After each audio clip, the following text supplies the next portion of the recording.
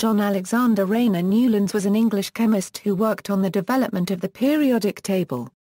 Life: Newlands was born in London, England, and was the son of a Scottish Presbyterian minister and his Italian wife.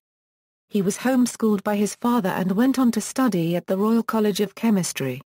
He was interested in social reform and in 1860 served as a volunteer with Giuseppe Garibaldi in his campaign to unify Italy.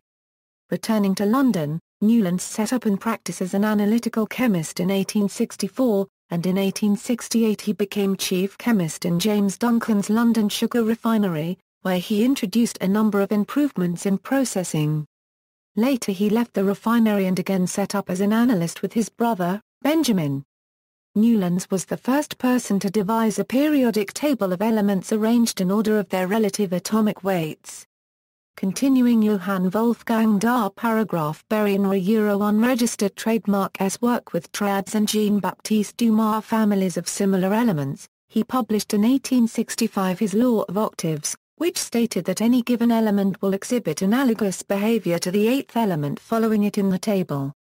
Newlands' Euro unregistered trademark arranged all of the known elements into 7 groups, which he likened to the octaves of music.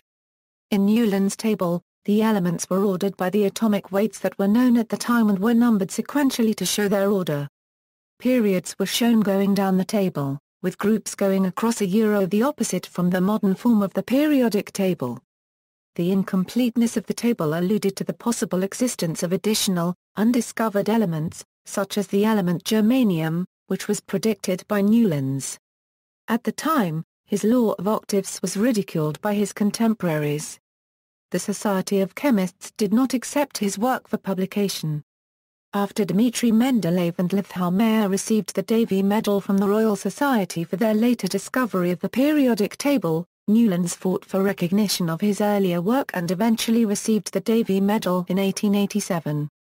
John Newlands died on July 29, 1898 at his home in Lower Clapton, London, and was buried at West Norwood Cemetery.